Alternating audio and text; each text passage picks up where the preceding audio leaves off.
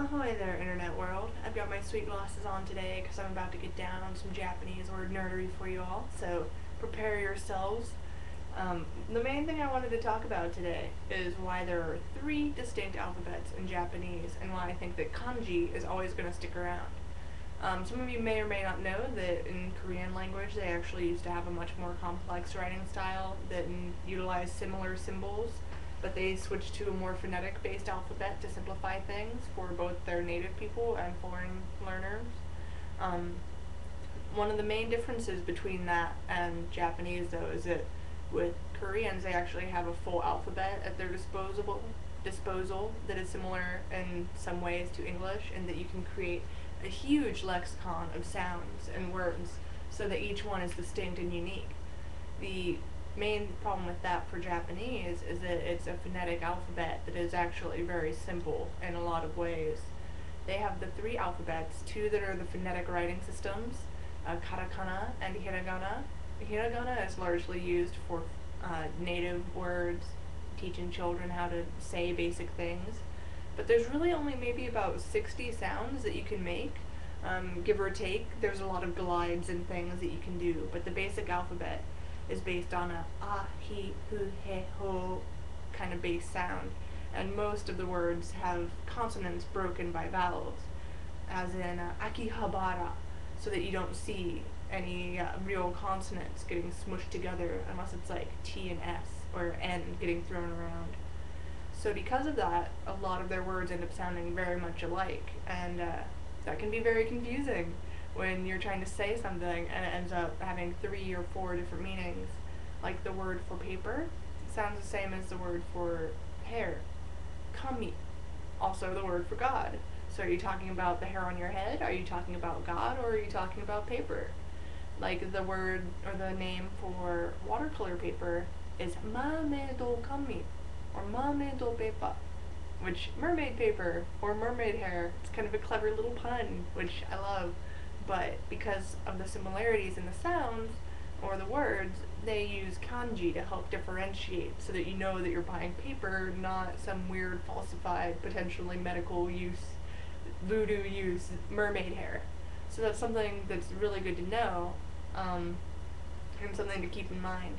Also, the words for candy and rain, ame, the pronunciation or the accent might be slightly different, but they have pretty much the same sound, same hiragana.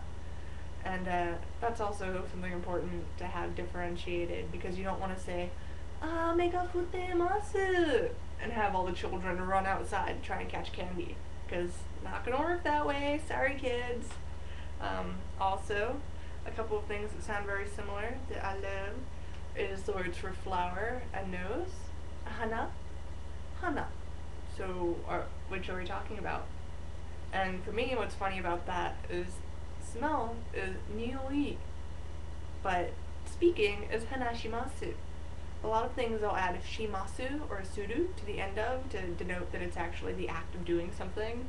So to me that's a little confusing. Why is smell and speak different? In my mind, hanashimasu should be the verb for smelling, but it's not, it's speaking. So however that works, you're either thinking that speech is largely through the nose. There's a lot of sounds in Japanese that do come through the nose or that have kind of a focus there. Nioi! Kind of stuff like that. Also, fireworks and nosebleeds sound very similar. So for me, this is a great pun because if any of you watch anime, you know when there's a perverted moment, a lot of people get nosebleeds, and that's called hanaji. Hanaji. Which is basically the combination of nose and blood or bleed, ji or chi. So, haha. And the word for fireworks is hanabi, with a beep sound. And so I like to joke, hanaji, hanabi, when there's a very perverted explosion of something or other. Fun for me. I don't know if anyone else finds it funny, but I love it. But those are some of the things that sound very, very similar in Japanese, and that's one of the main reasons why I think things like kanji are always going to be used. Their second phonetic alphabet is called katakana, and that is used largely for words of foreign origin or for onomatopoeias, like the sound giri giri giri giri. when you grind your teeth, or doki doki doki for the heartbeat, which I believe toki can also be the name for the heart, but there's like 3 or 4 other words for it too that seem to be more common in popular usage. Also, gero gero, the sound of a frog. A pun that I was taught, because so many things in Japanese do sound alike, is you could say, "Watashi no uchi ni kaerimasu," or kaeru. Uchi ni kaeru. And kaeru is the verb for return home, and it's denoted only for returning home. If you wanted to say you're going to a friend's house, you would want to say ikimasu, or kimasu, I believe.